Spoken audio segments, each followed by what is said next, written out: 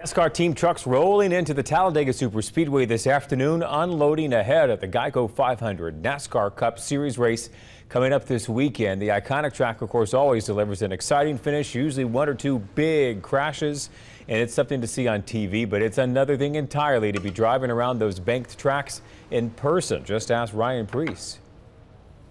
Trying to push each other, trying to cut each other off, trying to do all these different things that most people would think you're crazy, right? But it's a challenge. It's certainly not easy, and sometimes we make it look that way, but there's a lot going on in 50 seconds of lap time.